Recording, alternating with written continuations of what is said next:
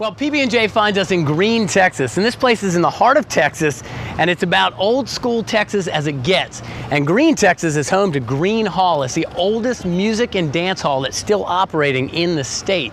Now, Pat bought it in the mid-1970s, and his goal was to not change the cool atmosphere you're gonna find inside. Definitely, when you see this place, you'll agree it's not just another PB&J.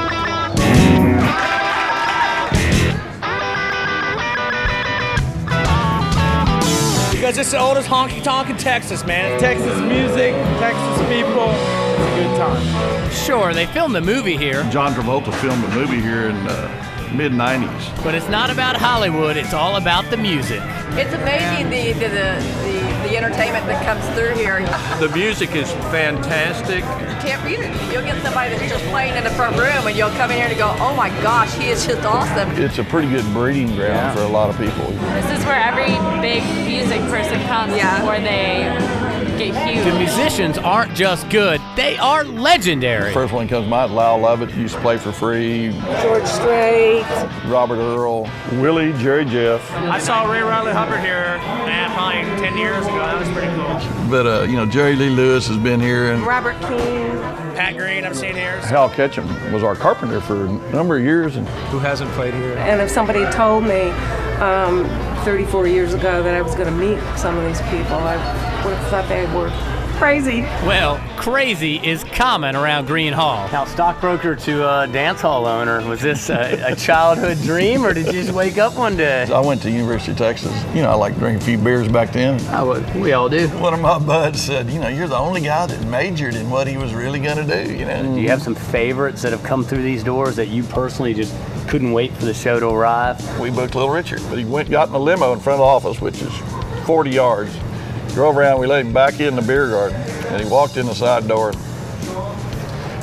crawled up on the piano, got up on the stool, and started singing Good Golly Miss Molly. And I just, probably the most famous and the most successful Western singer ever is this guy right here.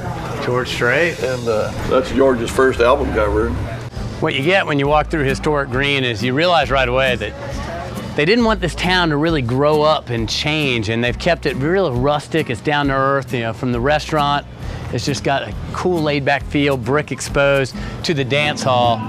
It is exactly how it was in the 70s when Pat bought it, and it probably will be this way for 20, 30, 40, 50 more years to come. Everything about the uniqueness of GrueneHall is just wonderful, and I hope nothing has changed here whatsoever.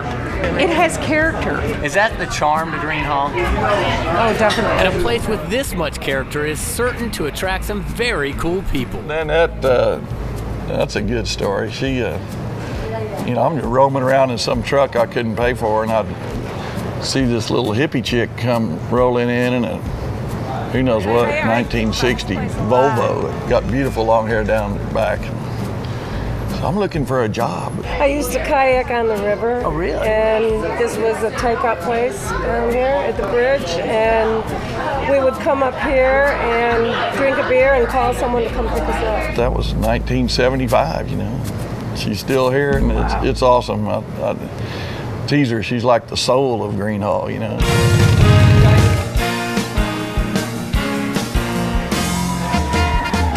We quickly found out that people coming to GrueneHall come from everywhere. People come from Britain, Germany. We get all types. If you serve beer to a lot of people in the world, you're beer lingual. Beer lingual. No need to ride your horse up. Everyone's welcome at GrueneHall. There are also a few locals that wear sandals and shorts and no cowboy hat, but I do have those. And this joint's had some legendary musicians and one legendary local. When I bought the joint, there was this old timer named Frank Slaughter. When you bought GrueneHall, you got Frank with you. Came with the deal. Right. We still do Frank Slaughter Day. Actually, when I bought the joint, beer was 35 cents. And Frank paid 35 cents until he quit drinking. Wow. Which he never, I think he quit drinking a couple days before he left us. So he had a good price. If you wear a Frank t-shirt or something, you drink for Frank prices all day. And then, you know, it's just a fun deal because a lot of old timers really remember Frank. There's Frank. I'm coming back for a 35-cent beer day. And of course, where there's music, there's gonna be dancing. You able to teach me to dance? Do you have any rhythm at all? This is gonna be bad. I might step on your feet. What are the basics? Okay. Am I gonna follow your lead? All right, wait, you're already losing it. So I'm just gonna, like, we're just gonna step.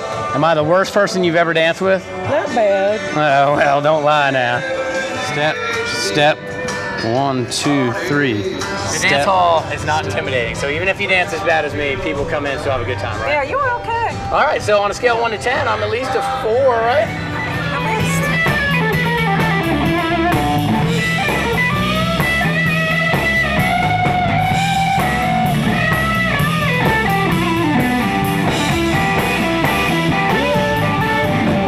Sometimes the dance floor gets back here. It's not right in front because everybody's standing in front watching the guy. So you got to roll with the punches. You know, some people, oh, it's a dance hall. Well, I couldn't find any place to dance. Well, you might have to dance in the beer garden. That's right. It is a dance hall. Are there a couple of tried and true dance steps that everybody needs to know to be able to kind of participate and play along? The Texas two-step. So you are the dancing machine then? Yes. Well, no.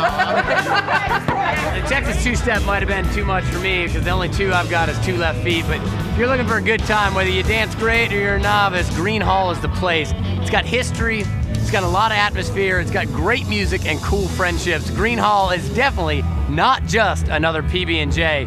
I'll keep practicing.